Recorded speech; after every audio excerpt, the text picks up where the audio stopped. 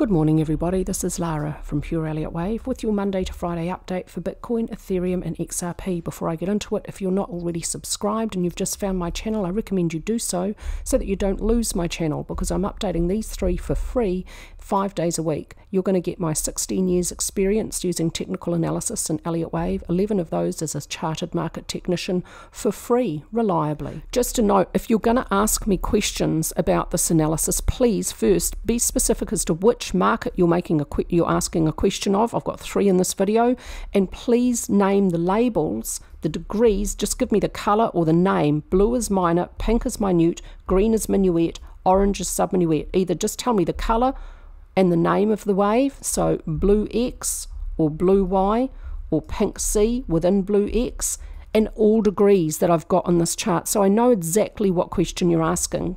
Questions that are just too vague and don't make sense, I just can't answer your question. Let's get into it. Bitcoin is still within this rectangle. A downward session yesterday, closing lower, has not managed to close below the lower edge of the rectangle. Support is still holding about 60,700. Rectangles, when they're in an upward trend, are 2/3 likely to be a continuation pattern. So there's a 66% chance we're going to see an upward breakout to new all-time highs out of this pattern. There's a 33% chance price could break below, and if it does, I would expect support most likely to hold about the 55,000 area. So an upward breakout is more likely. We need to see a close above the resistance zone at 71,500 to 73,100 on an upward session with push from volume to have confidence there's an upward breakout.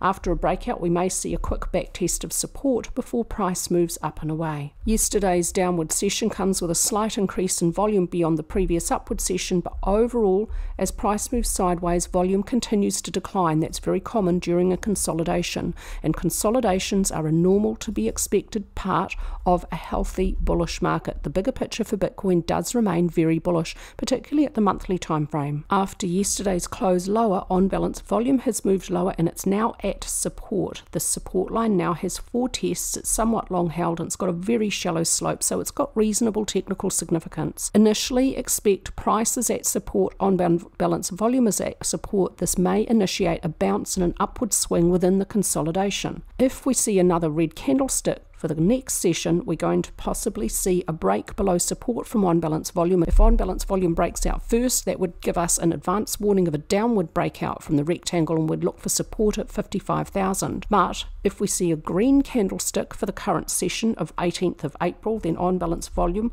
will bounce up from support here, increasing the technical significance of that line.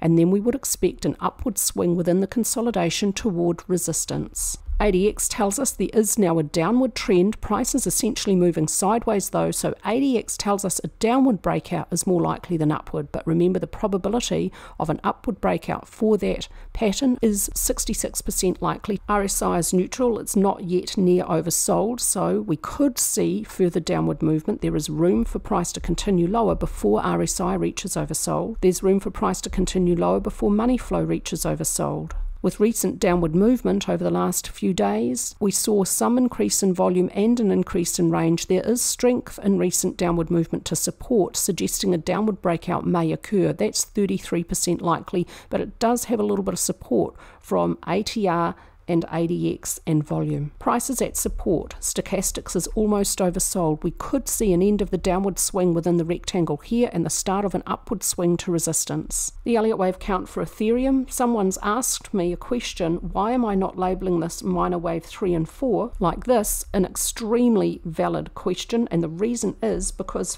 in primary wave 3, one of the core Elliott Wave rules states it must move beyond the end of primary wave 1, and then primary 3 has to move far enough beyond the end of primary wave 1 to allow primary 4 to unfold and remain above first wave price territory. There's usually a really big gap between the fourth wave and the first wave within an impulse. For cryptocurrencies, here's intermediate 4, intermediate 1, there's a huge gap between them. And so if I'm going to label minor wave 3 complete here, which is absolutely valid, and it could be, I think it's just less likely for the middle of the third wave to have passed before it's moved beyond the end of the first wave, because labeling minor 3 complete here sees the middle of primary wave 3 over complete back down here. Now that is possible. I think it's just less likely than labeling it incomplete like this. Looking at the structure of minute wave 2, which could also be minor wave 4, that's also possible as I just outlined. The structure of minute wave 2 at the daily time frame, looking at the detail, it's unfolding as a zigzag, A, B, C, A, likely an impulse in there, B, a double combination, and C may now be unfolding as a simple impulse. Now it could be complete down here, or we could have the fourth wave completing and then the fifth wave still to unfold. The fifth wave, if we do see another low, would most likely find support at the lower edge of the Elliott channel, which I've drawn from the start of A to the end of B with a copy on the end of A. So look for support at this trend line if we do see one more low. For the short term, minuet wave C, green is minuet.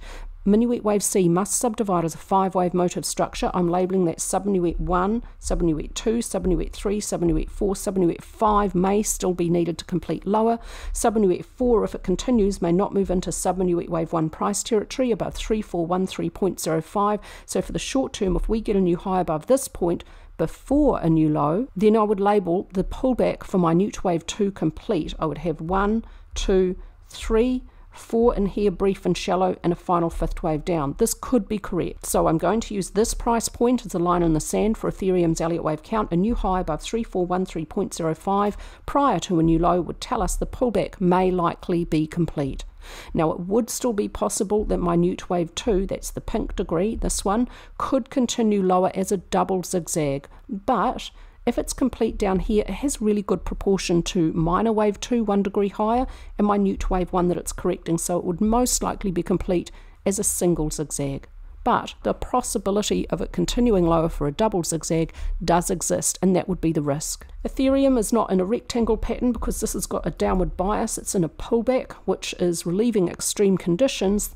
The upward trend back up here did become very extreme. RSI and money flow both were overbought. Money flow exhibited multiple bearish divergence. So this pullback, which is a normal part of a healthy bullish market, has relieved extreme conditions. Yesterday, prices closed below what was previously support at 3050. That now becomes resistance. Look for next support at 2720. Price is moving slightly lower with declining volume. There is now weakness in downward movement, suggesting the low could be in place. The last signal from on-balance volume was a very weak bearish signal that could now be resolved. ADX is now telling us there's a downward trend for Ethereum. For the short term, this may be a downward trend within the bigger picture, a larger bull market. Higher time frames are still bullish. Price is continuing lower. RSI is not quite yet oversold. If it does reach oversold, I'd expect the pullback to be complete, and there's a ways to go yet before money flow reaches oversold. With recent strong downward movement, there was an increase in volume and range. There was strength in downward movement, suggesting we could get more downward movement, but the last couple of red candlesticks are now particularly weak. The main Elliott Wave count for XRP still sees a double combination completing further for intermediate wave 2. The first structure in the double, that's blue, labelled minor wave W. The double is joined by a 3 in the opposite direction labelled X. This blue label is minor wave X, made up of minute pink A, minute B, minute C. Minor wave Y, subdividing as a regular flat correction, with minute wave A, that's the pink, a zigzag, minute wave B, a 100% correction of minute wave A. And minute wave C may be an incomplete 5-wave impulse, with green minuet 1, 2, 3, 4. We may see a little triangle complete sideways for 4, and then a final fifth wave down to one final low to complete this whole structure for intermediate wave 2. I outlined on Ethereum how I'm using the Elliott Wave structure of an impulse to give me a guide as to whether or not the pullback is complete. I'm using the same idea for XRP. Minute, that's pink, wave C must subdivide as a 5-wave motive structure. It could be 1, 2, 3, 4, 5. 4 may not move into one price territory above 0.5688. If we see a new high above 0.5688 prior to a new low, then I would label intermediate wave 2 complete at the low for 13th of April. And the pullback should be complete, and a third wave up should be in its early days. Technicals for XRP. We had at this high, we had an upward trend. Now we're seeing a pullback within the larger sideways consolidation. XRP is not as bullish as the other two, and at the monthly time frame, it's been in a huge consolidation for years. So far, this is a downward swing in the consolidation. There was a pennant pattern here. The target was 0.4437. That was met and slightly overshot. We might be seeing another little pennant pattern unfold here. I'll give this another day or two, and if we see a downward breakout, I'll calculate a target for you. But for now, early days, I've got a question mark about this potential pennant. If this is a pennant, then the flagpole starts here, ends here. We'd add that direction, that distance to the breakout point, and there we would get our target. I'll calculate that target for you possibly in the next coming day or so, 2 or 3. I just want to see how this potential pennant is unfolding. You've got to be a bit careful with pennants and flags. You've got to be willing to adjust your trend lines. A pennant can turn into a flag, and they can take, for the best performing ones, up to 15 sessions to complete. So very early days, and I'll keep an eye on this in coming days. Support currently at 49, support below that at 46, resistance above, fairly technically strong in the 54-55 cent range. As price is moving sideways within this potential pennant, overall volume is declining. There is now some weakness in sideways movement after previous downward strength to that last low for XRP, pushing price lower. On balance, volume has no new range, there's no new signal. The bearish result from the bearish signal is probably now resolved. ADX tells us XRP at this time frame is now in a downward trend. RSI reached oversold. If we do see one more low, I'll be looking for bullish divergence between price and RSI, and if that occurs, then I'll have some reasonable confidence a sustainable low has been found. But right now, we only have oversold RSI. This doesn't occur very often on the daily time frame and is either at or very close to sustainable lows. That's it from me with your quick update today. I hope everyone's having a lovely day.